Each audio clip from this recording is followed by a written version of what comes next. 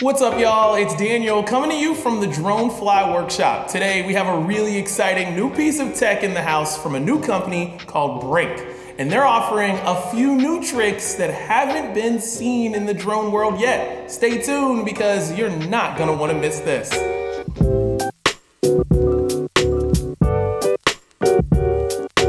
So here it is. This is the Brinc Lemur. Now, this is a drone built for the most extreme scenarios that a SWAT team could throw at it. Look at this body. This thing is 3D printed. This isn't any normal 3D printing though. The frame is constructed of CNC machined pre-preg carbon fiber, and the nylon body is reinforced with 3D printed carbon fiber.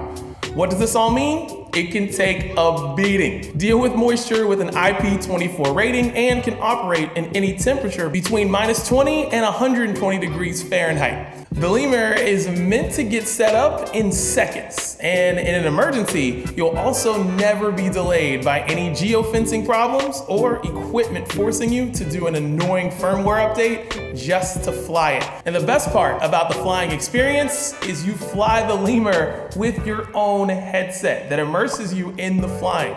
This is known as FPV, or first person view.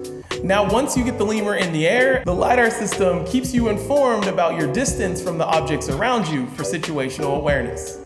So let's talk about some of the new tech that's in the Lemur. So let me give you a scenario.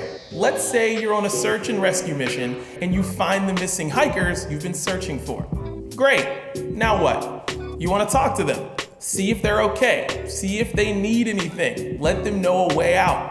How do you do that with a drone? Well, until now, you didn't. The Lemur is able to communicate with a two-way speaker to project your voice up to 500 feet away, and the injured hiker can communicate back with the pilot. This is game-changing for public safety. There's also so many other cool things this drone can do with its modular accessories. Want to drop a phone or water to those lost hikers? No problem. There's a dropper attachment for that. Need a spotlight? No problem. There's an accessory for that. Want to see in zero light? No problem. There's an attachment. But the most insane new feature, one that they're calling the window breacher, it's a glass breaker for the drone to fly through glass. Crazy, right? But what if after smashing through that glass, you crash and your drone gets stuck upside down? Well, Brinc even thought of that too. Just engage turtle mode and the Lemur will fly right side up and you will be on your way.